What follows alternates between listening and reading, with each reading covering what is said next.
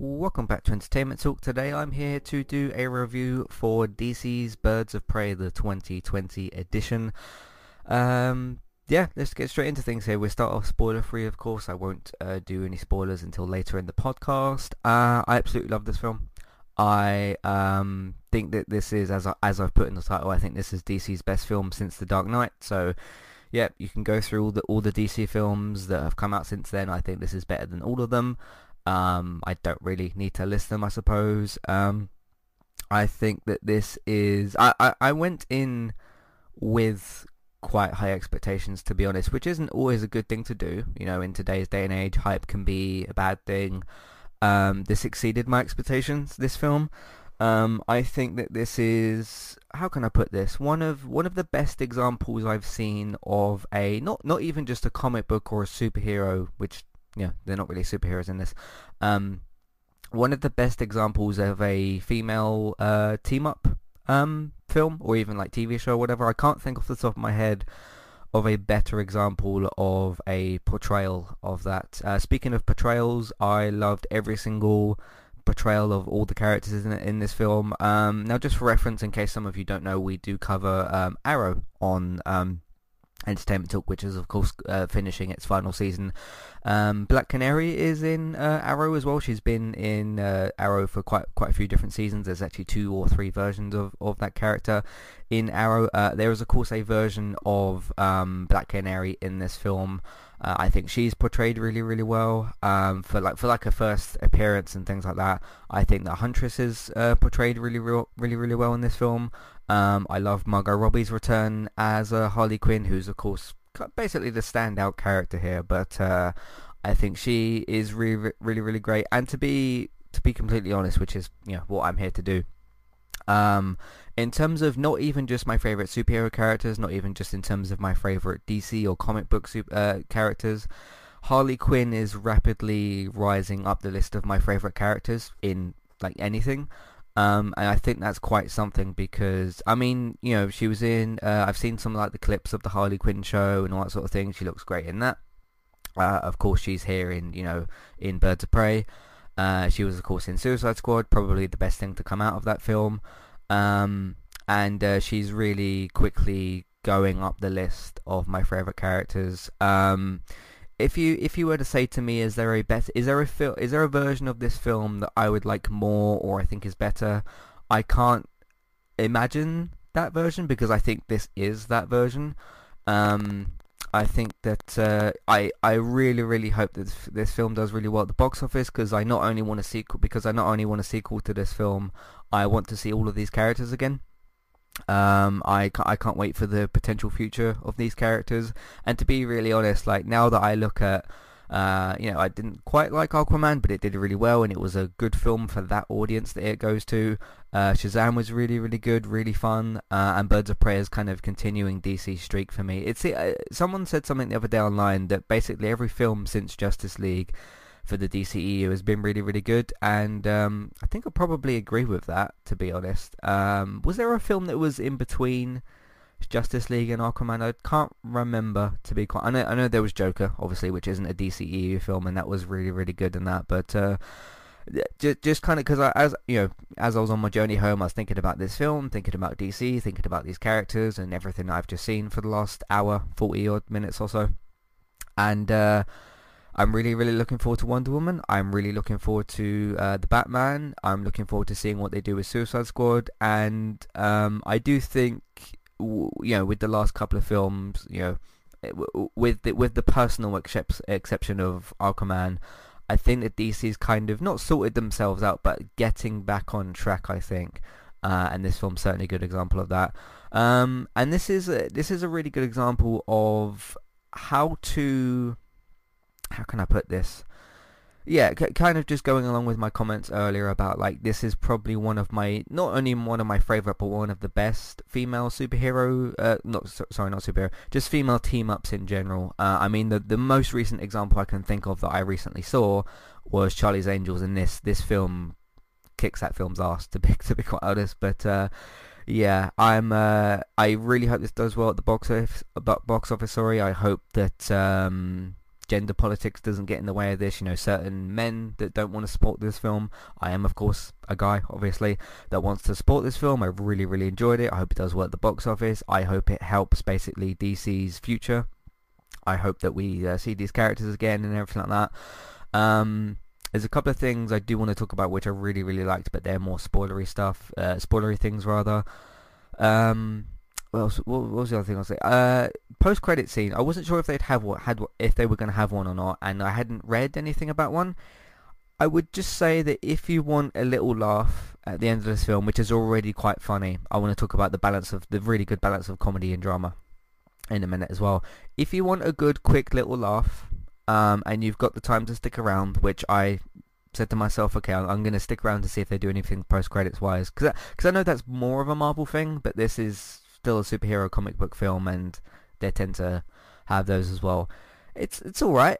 The post-credit scene, of course, I can't really tell you what it is. It's a good little joke, to be honest. I got a good kind of laugh at it, out from it. It's intended to be that. And if you've got the time and you want to stick around for it, I'd recommend that you do so. If you're in a little bit of a rush to get home for whatever number of reasons, or to go out somewhere afterwards, I think you can maybe leave it and probably see it like in a week on YouTube, the post-credit scene, not the film. So there's that as well. Balance of comedy and drama. A lot of course, the DCEU got a lot of stick early on for like, okay, Man of Steel's kind of dark or whatever, and Justice League is dark, and Batman v Superman's dark, and Suicide Squad is dark, and DC's just dark and miserable. And then we got Aquaman, which veered more into the fun stuff, and then we had Shazam, which was definitely veering more into the fun stuff. I think this is DC's best example for quite a while that I can remember, that they've balanced, because there's some really serious stuff that happens in this film. There's some like quite dark things that happen in this film, and there's some really good comedy in here as well, I think. And the way this film kind of not flips between them in terms of like the tone, but you kind of figure out what tone this film is. It's a serious thing that's happening, but the film finds really good ways of of putting in some really good comedy, and it's earned, and it's good, and it's funny. At least I laughed at the majority of the comedy. I can't think, like I said, I can't think of a version of this film where I go, oh, you could have maybe done that instead, or this character could have been better, or, I mean, to be honest, because I've shined a lot of positivity on this film for like almost 8 minutes. So the negative stuff, I think this film takes, I'll just say slightly too long to get going, but like only slightly, because once it kind of, you sort of know when it kicks on. At least there was a moment for me where I was like, okay, now we have, this film was kind of kicked on a bit. And I mean, you have to introduce like a new version of Black Canary, you have to introduce a new version of Huntress, you have to sort out like, okay, what's going on with Harley Quinn, like post-Joker and all that sort of thing, because of course she's broken up from Joker. I like as well the way that this gives a middle finger to Jared Leto, like not just his performance as the Joker, but of course because some of his disgusting behaviour around the whole Suicide Squad set and everything that he did there, which I don't need to repeat here, but I think this is a really funny in a way. There's a few kind of comedic scenes with the middle finger kind of given to not just the character of the Joker and his treatment of Harley Quinn, but like just a kind of a middle finger to Jared Leto, which I think he deserves for kind of some of the stuff that he did for Suicide Squad, which this film basically is a sequel to Suicide Squad. But I think if you say, okay, Matt, do I need to watch Suicide Squad to like know about Harley Quinn and stuff, I don't think you really need to. And I'd also not actually recommend the film itself in general, Suicide Squad. I'd very, very much recommend Birds of Prey. So in terms of, some people had concerns about like, okay, is Harley Quinn going to steal the spotlight in this and that sort of thing. I think it's more of a case that she kind of starts off the plot and the story in this, and then the Birds of Prey characters are kind of introduced and integrated. So in a way, she does take the spotlight, but in a way that actually makes a lot of sense. It isn't sort of like, okay, let's just push the Birds of Prey to the side and this is like a Harley Quinn film.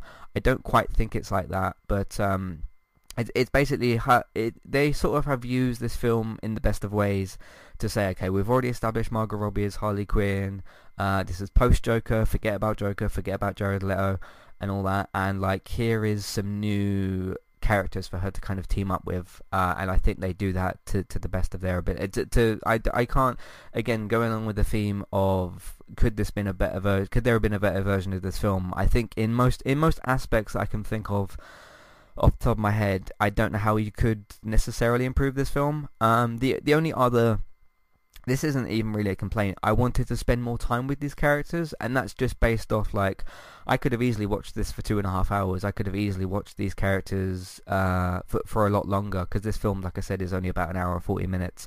It actually felt shorter than that, but in the best possible way of, like, the pacing certainly picks. I know I kind of said earlier about the pacing's a little off at the start, but I just think it's they try to at the start say, like, okay, the Birds of Prey aren't quite here yet, you know that they're gonna be here, but let's figure out a way to get Harley Quinn to introduce those characters into the DCEU, because these versions of these characters, this new version of Huntress and this new version of Black Canary, we've not actually met them yet, so you have to introduce them.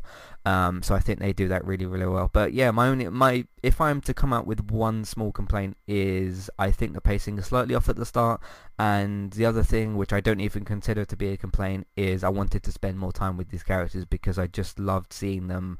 I love them because they have their own individual scenes as well. I think all of the individual scenes and all of the team up scenes, when they team up obviously a bit later, I think all of them are excellent. I really, really enjoyed the action in this. I haven't even talked about the action in this film yet.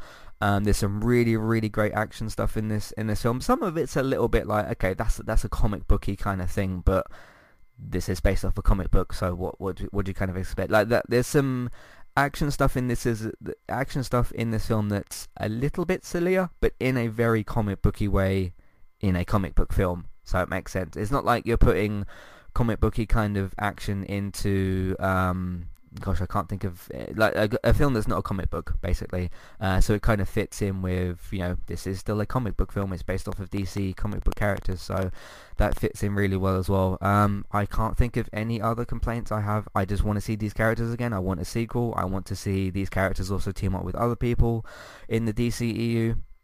I haven't even talked about Ewan McGregor yet as Black Mask. He's fantastic. Whoever it is that plays Victor Zsasz, he's quite good. He's a bit more of like a kind of sidekick to Black Mask, but Black Mask is great in this film. And yeah, I can't think of any other way to positively say how much I really, really love this film. And the credits came up, it ended really, really well, and I just wanted more in the best possible way. So I don't know how else to say that I really, really enjoyed this film. So it was, can't wait for the future. I'll be pretty disappointed if it's like, let's say like in about a month's time, DC says, this didn't do very well at the box office. Margot Robbie, it's just a hypothetical situation that, like, okay, let's say this film doesn't make enough money at the box office, and like Margot Robbie doesn't renew a contract or something, and then the others don't want to come back. I'll be really, really disappointed if that happens. So I hope that they renew everyone's contracts for more films, and we see more of them in the future.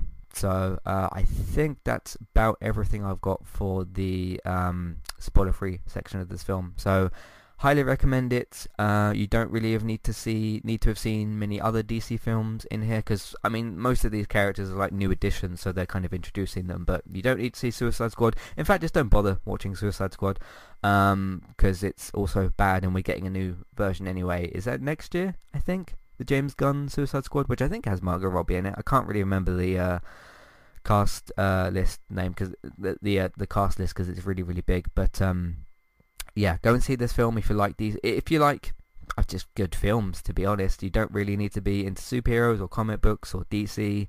Yeah, really good stuff overall. I don't think there's anything else that I've got to say. So please join me in the spoiler section in a minute, but not yet. Don't leave anywhere. Don't go anywhere just yet. I've got some housekeeping to do, let you know what else we've been up to on Entertainment Talk, and then we'll get into some spoilers. So I'll see you for all that stuff in a minute. But don't leave yet. We're not in the spoilers yet. Leave in a little bit. I'll let you know when to leave. Today's sponsor is Kualu. If you'd like to get started with a domain name and a website today, just click on the link in the show notes, and that will take you over to Kualu to get started. They also have a live support chat system that you can use, which is in the bottom right hand corner. So get started with a new website and domain name today with Kualu. Hey everybody, if you would like to get the ad-free versions of all of our podcasts and support Entertainment Talk along the way, all you need to do is head over to patreon.com/entertainment talk. Sign up either as a creator or as a Patreon. There's no difference there. That's just the option for either becoming a creator now or just staying as a patron for the moment. And then all you need to do is support us at the $1 level tier. That will get you access to all of the ad-free podcasts that we've done in the past, and get you access to all the ad-free podcasts in that month as well. So it's a great way to support us on Entertainment Talk and to get rid of the ads and get your ad-free podcasts. You can also become a patron at the $3 level tier. That gets you access to ad-free podcasts and allows you to redeem a review of a TV show or a film of entirely your choice. That's one per month for either a TV show or a film review, which is at the $3 level tier. As always, thank you very much for listening. Back to the show. Alright, recently on Entertainment Talk, I did a little podcast update thing for Better Call Saul, The Walking Dead and Westworld. Those are all going to be returning for their latest season soon. We're going to have slight changes with the schedule to do with those, and you can listen to that if you want an update. There's no spoilers for any of those shows in that particular podcast. That's just a podcast update sort of thing. Gaming Talk, yesterday we talked about Ty the Tasmanian Tiger from the PlayStation 2 is getting a HD PS4 port in March, and then a little bit later on for some other consoles. 31st of March for the Switch HD port, and then a little bit later in the year for the other consoles, Xbox One, PS4, etc. We talked about Nintendo and how they're apparently not worried about the Xbox Series X and about the PS5. I think they should be, but we discussed that. And we also talked about Rockstar. Someone at the company, I can't quite remember his name, but we talked about it on the podcast, has left Rockstar, and we talked about what potential impact that could have on the future of Rockstar games, including Red Dead, GTA, Bully, all those sorts of games. Classic Reviews has finished for Season 3. I did a Season 3 rankings podcast, so you can check that out as well. Speaking of Walking Dead Season 10B preview podcast is out. You can listen to mine and David's thoughts. That one does have spoilers in it because we talk about the upcoming season of The Walking Dead, or second half of Season 10 for The Walking Dead. So we talked about that. What else we got here? Better Call Saul. Better Call Saul is also returning for Season 5. Me and David did a preview podcast for the return of Better Call Saul in a couple of weeks' time. United cast. Man United drew 0-0 with Wolves at home, and Bruno Fernandes made his long-awaited debut, and it was really, really good to see him in a United shirt playing for Manchester United, so that was really good as well. There's going to be a bit of a break with football. I think it's Monday the 16th of February that we return. We've played Chelsea. I can't remember if it's home or away, but Chelsea Monday night on the 16th of February. We return there. It's like a winter break they're doing at the moment. Let's Play Sundays 26 for the Outer World. Good Talk for Good Place for the Good Talk. Good Talk podcast for the Good Place on NBC and Netflix. Series finale season 4 episode 13. I reviewed that. Me and David later today will be doing a series wrap up, so have a look out for that, but that's going to be a little bit later on. I suspect I'll be uploading this podcast before that one, so look out for both of these, or that one as well.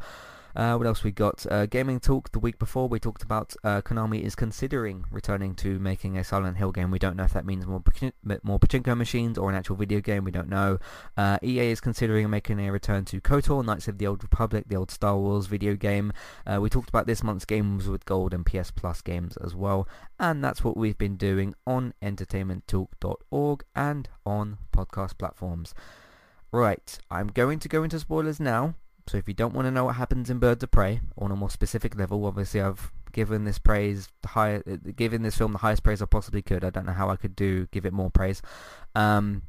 But yeah, if you've not seen Birds of Prey and you want to see it this weekend or today, whenever you're going to see it, first of all, I highly recommend that you do, and then come back to this point in the podcast and listen to the rest of it. So if you're listening on a podcast player, go into that, press pause, leave it there. Once you've seen the film, you can just come back and press play. If you're listening on the website, you can either press back or click on the homepage or whatever you've got to do to turn the podcast off, because I'm going to go into spoilers now.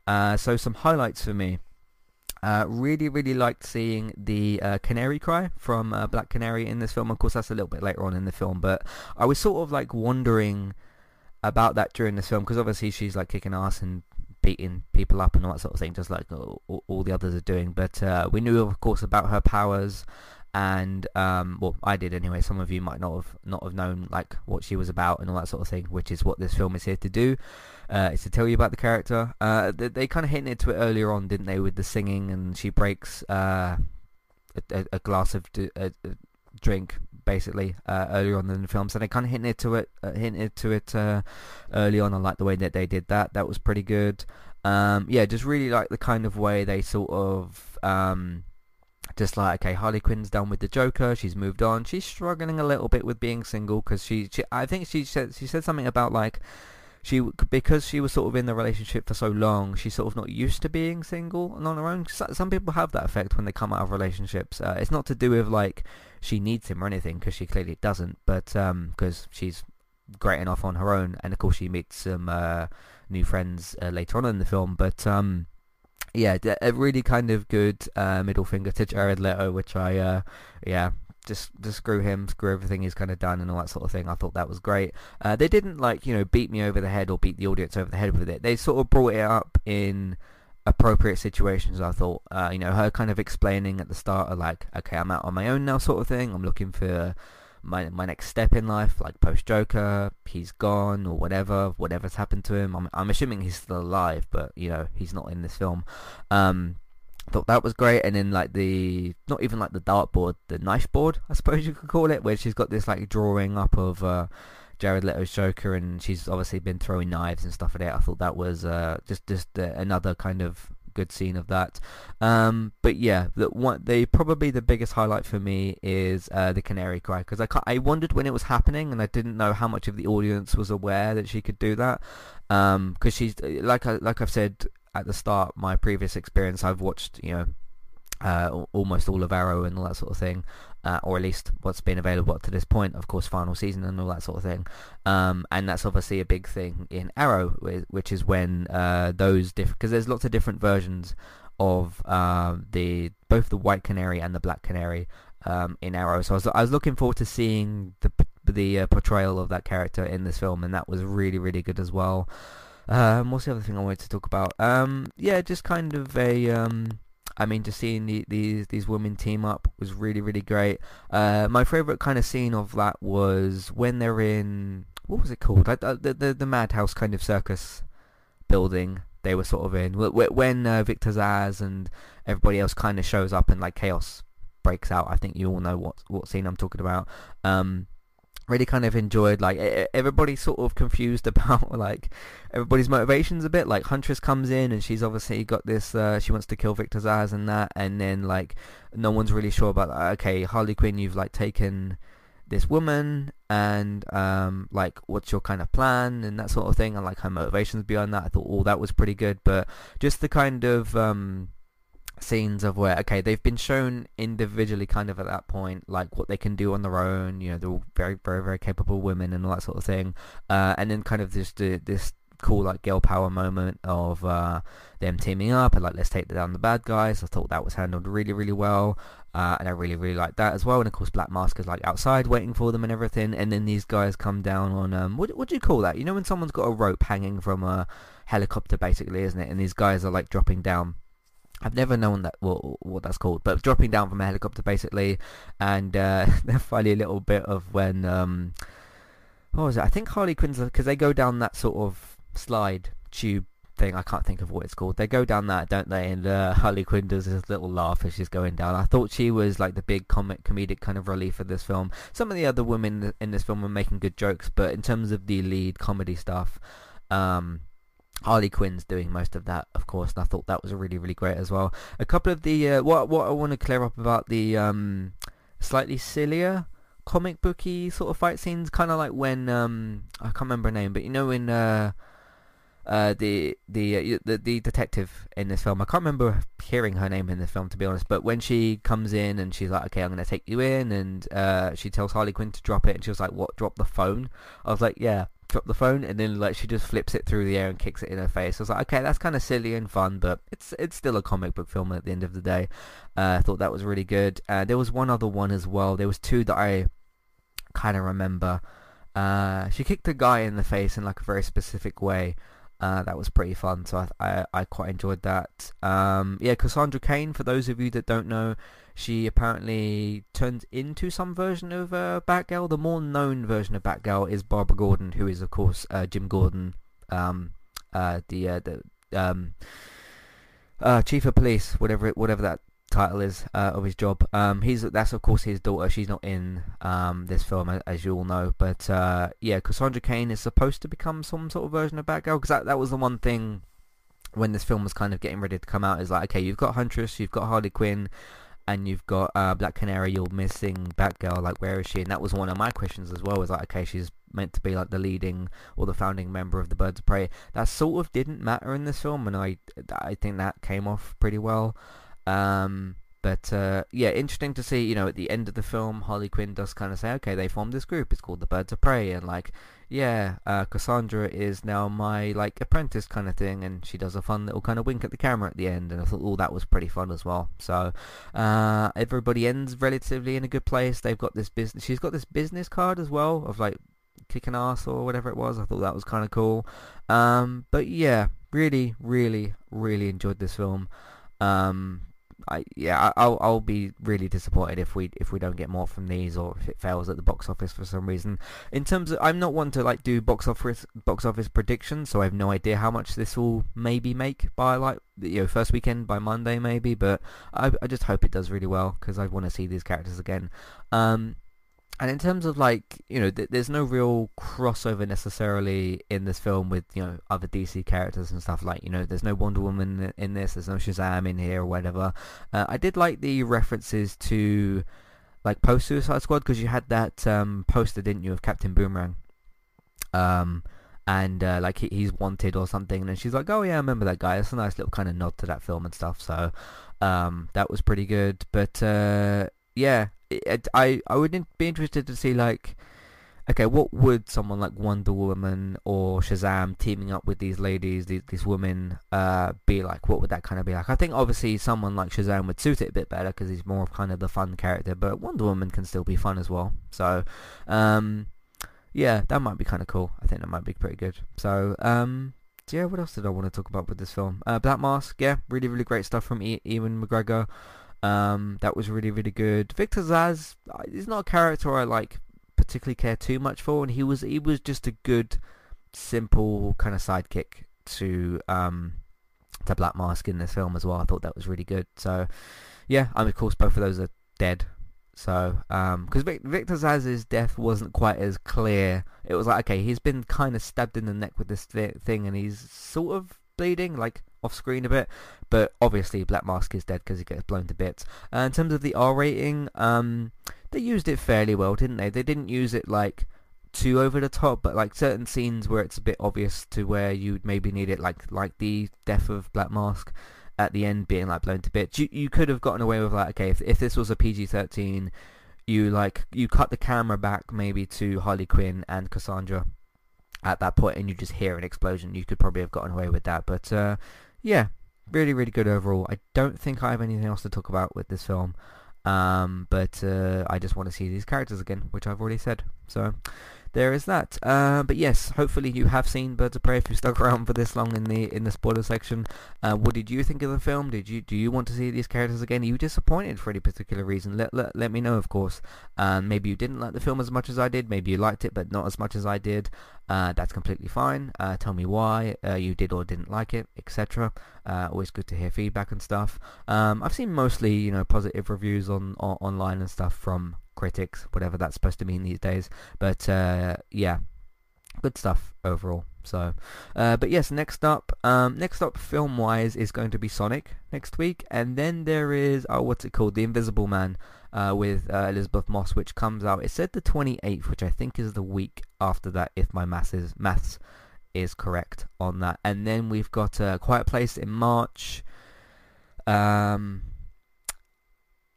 Widow isn't until May. You've got, what's the other thing for April is New Mutants, finally. My goodness me, finally that comes out. There's something else probably in March and April which I've forgotten, but yeah, Sonic next week.